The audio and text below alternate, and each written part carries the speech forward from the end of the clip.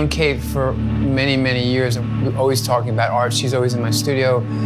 And when she got the job at the Garage, it seemed like the possibility of doing something here was there. And then she came up with this idea of doing this show with Goya, Eisenstein, and me.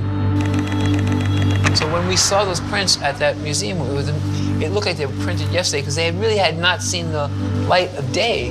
I don't think they've been shown like once or twice, maybe. And this is the first time they're being lent, which is amazing. So how we chose those prints, we chose them like, we tried to choose them almost cinematically because Goya actually worked cinematically. I mean, now he said Goya would have probably made films if he had a chance. But the thing is, he even numbered them sometimes. So the thing is, we have messed with history, which I think is kind of exciting.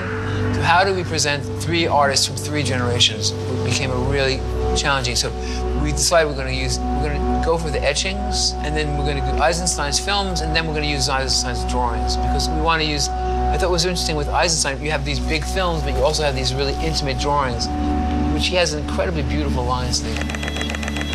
I think it's really important that you present work to a viewer that you give believe that the viewer has a brain and can make their own assessment. You don't want to preach to them. You don't want to say this is bad, this is good.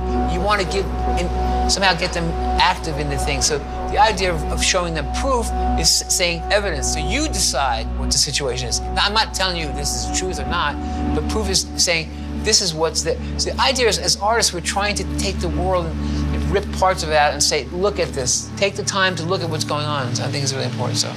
I know when we first started, the concept for the show was that there are kind of epic themes that we're looking at. There's war, there's religion, there's nature, and then there's the follies of mankind, or the way that man seems to. So there are these big statements, and there's these ways in which we can see across time periods and across cultures, across centuries. The title isn't about the artists themselves. It's not about the subject matter that each of you have chosen to do, but it's the gesture, it's the kind of effort that artists are making to give evidence that gets handed through time. So I think that's why the title works in the end. How do you say it in Russian? Свидетельства. Свидетельства.